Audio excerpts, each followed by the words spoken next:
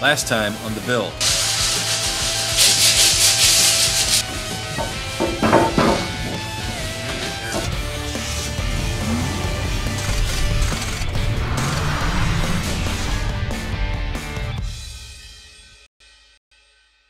Okay, what we got to deal with, you can see a little bit of rust right here. This is a body mount. This is what goes through the frame, and you actually goes down through a hole, and then you run into this bolt, and that's what clamps the body to the frame that we've been grinding on. The problem is, with this being rusty, this will give away and break, and then all of a sudden the body will start bouncing on the frame. Can't have it. So we are going to cut the metal here, down here, across here, and up like this. Take that out. The reason is, part of the reason, this bolt here, there was a bolt head on the end, we cut it off. It's rusted solid in there, and it's ends now. It's used to be able to just screw it right in there like these. It's the body mount that you just bolt right in. Yeah. So what we have to do is take that out, fabricate a new piece of metal, take a nut on the opposite side, weld it on, then put it on there, and then weld it all the way around, grind it smooth. There's two ways. You can use a whiz wheel or we can use a plasma cutter. The plasma cutter works good as well, but you have to have a very steady hand, otherwise you're all over the place. Then it's hard to fit it in. I like to do as much as I can with this, and then I'll bring the plasma cutter in afterwards if I have to. So you've got a straight line here, so you basically, you don't want to go all the way in so it's buried like this, because then you have no play. You can't move it. So you just barely get it through, and then walk it down so it's just barely and even if you don't go all the way through, you can always go back and do it again until it's all the way through the metal.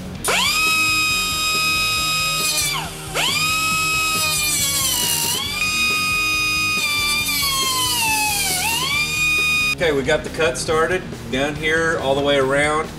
We can't cut here because the whiz wheel will go right through this lip, and we want to keep that intact. Same thing with here.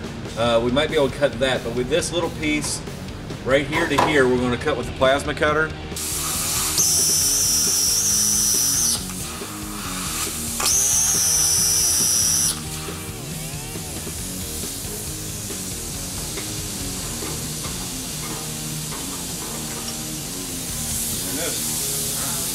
All right, now that we've cut that off of here, what we're going to be doing is tracing the outline of it, make a template of it so we can create a new piece of metal to put under there.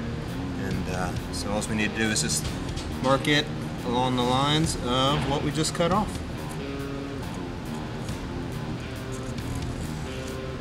This is what we cut out. Here's the cardboard template. You can see it fits right over there. So now we'll trace this onto a piece of clean metal. And when we cut it, this little bend in here, we'll bend it after we make the cut. I mean, if you look at it, well, the way we did it originally was here. So it does extend a little bit there. So yeah, so we'll do that, and what we'll do is we'll leave the line down here, because we can always come back and easily trim it, because we'll lay it up there to see how it fits. Right. We really only have one straight edge, and that's at the bottom. So let's do it like this. I would do it. Yeah, it's two straight edges, kind of. I would do it like this, but go up a little bit to give that extra room at the bottom, and then just trace it around, and then we'll cut it. Okay, so just with a Sharpie? Yep. Okay. Make sure you hold it in place, get it where you want it.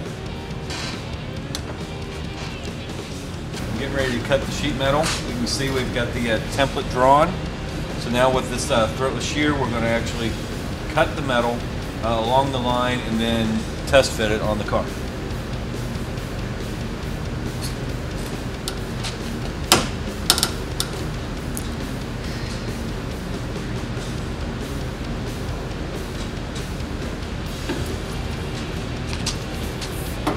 Take a little off here.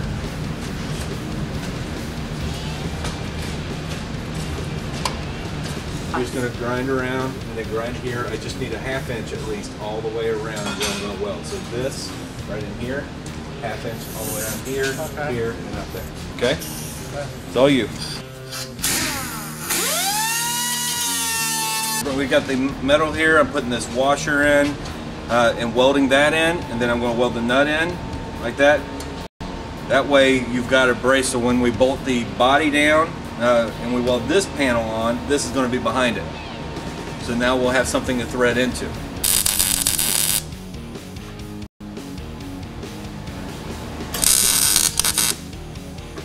You can see where we just tack welded all the way around, got a big beefy washer and then the nut on there. Now, when that gets welded in, we can weld it in place all the way around here, and then the bolt will go right through the hole and thread in. Okay, we've got the piece in place, held with magnets. We'll tack it in a couple places, pull the magnets away, and then go around piece by piece so we don't warp it. And then eventually, if you go every like half inch or so, eventually you end up filling the weld in all the way around.